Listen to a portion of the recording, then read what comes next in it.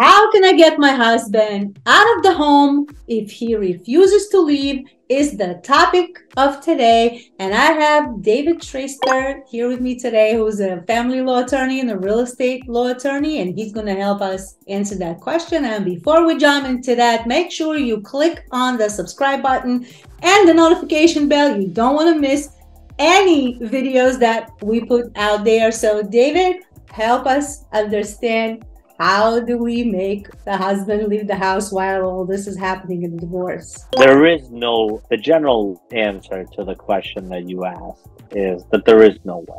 You cannot force a spouse to move out of the home when they are a spouse and are living at that home. You just can't do it. There is no legal way to do it. There are things that people do to do it. I'm not always a fan of them. I don't recommend it, but people do it. So there is something called the restraining order in New York and in New Jersey. I caution clients when they're talking about their divorce and we're talking about the history of the divorce. I always ask if there's been any kind of abuse, whether physical or psychological, that people are living. People aware that there's a lot of times people just don't know the law. A lot of times people are immigrants and the law is different in their countries that they're used to, and they don't believe they're entitled to a protection of the law. So a lot of times people are just scared to do something or to call the police. But I always tell clients that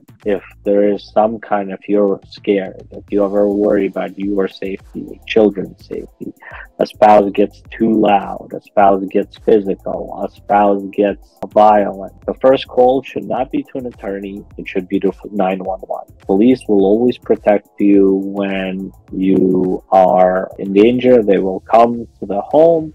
They will look at it as a domestic violence case, and they will see what's happened. They find one spouse has scratches or marks, or they see, let's say, the house looks like things have been thrown around, broken plates, holes in the wall. They will ask one of the spouses to leave the house, and usually they will file a restraining order that prevents them from coming back to the home. Unfortunately, some people are aware of this and use it as a tool in their divorce to get the spouse out of the home. I don't encourage it. I don't recommend it. Don't believe playing with restraining orders as a way to get your spouse is a legitimate way to do it. The courts are not receptive to this kind of abuse, rights protecting victims, but people do it all the time regardless. That's in a scenario where there's danger involved. But what if part of the divorce is to sell the marital home? And let's say it was sold. As a real estate broker, I've heard of situations where the house was sold, the closing day came, and the husband doesn't want to move out. Or let's say the wife, doesn't matter, right? Usually the stories that I've heard was the husband that didn't want to move out, but I'm sure there's also wives who might feel that way. In this scenario, what do you do? What's there to do? Is it call 911 or is it something else? No, there is nothing. Look, as a real estate agent, closing or whenever it is agreed upon, the seller has to deliver a vacant home. So what happens if the seller doesn't? The buyer could seek damages, the buyer could terminate the deal, and same thing in a divorce. So there is no, even if both parties agree to sell the home and they've gone through the process and then one of the parties doesn't move out, there's really nothing the other party could do about it. They can't force them to move out. The deal will probably collapse because if you're representing the buyers on that side, what do you care what the relationship is between husband and wife? Like, your buyers contracted to get into the house, they got to get into the house. So that doesn't really exist. What happens sometimes, not a lot, very rarely, is that in the middle of the property during the divorce could be sold off in any number of ways. It could be sold off during the divorce, before the divorce is finalized, or parties enter into an agreement where they say, list the property, we will put it on the market, and we will split the proceeds and that's in the agreement. There is no reason for the divorce to wait for the sale of the house when there's an agreement. So in that case, the parties could return to court where the case is and basically say it becomes one of those things it's the same thing as a breach of a contract. The parties have a contract, one side is not following through.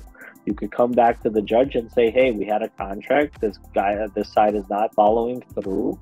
Force them to do it, pay my legal fees for coming back to court, and the courts will do that. But they're looking at it as a contract. They're not going to get involved into physically getting the person out of the house. Okay, so it's more court, more fees, more time, more.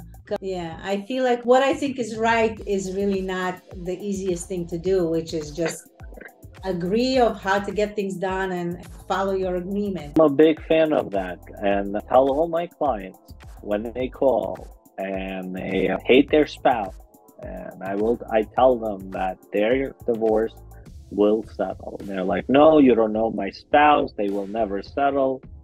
Everybody settle. Okay, I think we spoke about when it comes to marital house, but there's many cases where there's also marital assets, like for example, businesses, maybe real estate investments and things like that. And so if you would like to know, can you divorce without splitting assets? Let's jump into our next video where we'll be talking about this subject. Make sure to subscribe and click on the notification bell, and David and I will see you on that video.